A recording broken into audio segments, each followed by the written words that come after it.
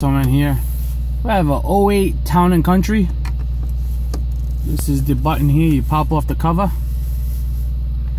Now once you pop off the cover, inside there's a button.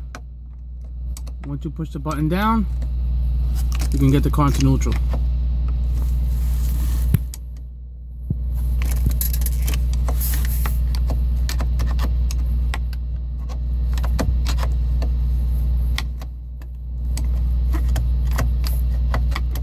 Oh, there it goes. Okay. Sorry, I'm doing it with the car not level to the ground. It's like high up in the air. It's on the back of the truck. So, right here, it's not going to be straight down. It's going to be right here. It's like a tab. You'll feel it. It'll feel like spring, like a spring-loaded tab.